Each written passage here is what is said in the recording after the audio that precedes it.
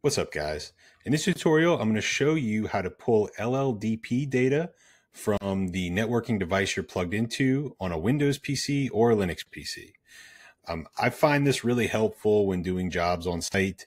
If I don't have a Fluke or some other type of device handy, the fact that you can just plug your PC in at a user's desk, run a simple command, and get the information that you need on which switch port you're connected to within their infrastructure is really cool and really easy. So I'm going to go ahead and show you two different methods, first Linux and then on Windows.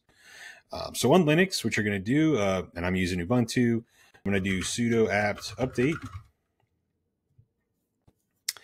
And then after sudo apt update, we're going to do sudo apt install lldpd.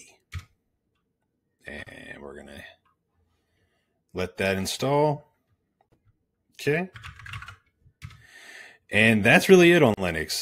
That one command really takes care of it. So let's say that my Linux device is a laptop and I'm trying to assist a user and I want to verify which switch port they're connected to. The command to do that is going to be lldpcli show neighbors. And it's actually super fast.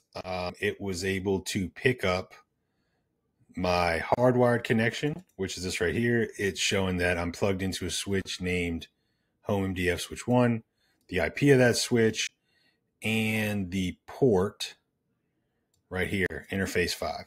So pretty cool. If I'm trying to hunt down my device and see where it's at, this gives me all my info.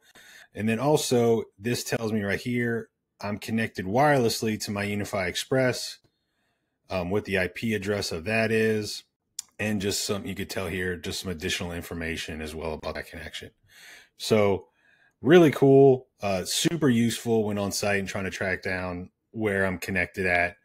And now I'm going to go ahead and show you how to do that same thing on a Windows device. All right, so I'm on my Windows device here, and there is a PowerShell module that you have to install for it to work. So I'm going to go ahead and I'm going to install that now.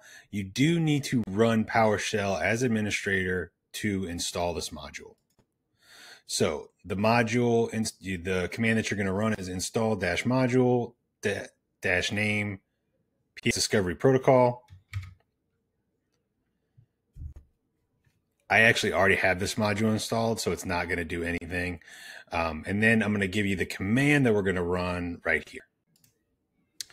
Okay, so the command that we're going to run is Invoke-DiscoveryProtocolCapture, TAC type, LLDP. We're going to have the pipe here, Get-DiscoveryProtocolData.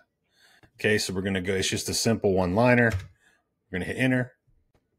And this one takes a lot longer than the one on Linux, but it'll still get the job done. All right, so after about 20 seconds or so, we can now see basically the same information that we got on the Linux command. However, this is a different device, and we can see that it's still picked up that it's plugged into a 40 switch, the name of that 40 switch, and then unlike my Linux device, this is plugged into port 3 on that switch. It's going to have the same IP address, obviously. So this is, again, something that you can run on a Windows PC to get that same information. I hope this was helpful to you guys. If you have a recommendation for something for me to cover in another video, please drop a comment down below. And don't forget to subscribe. Thanks for watching.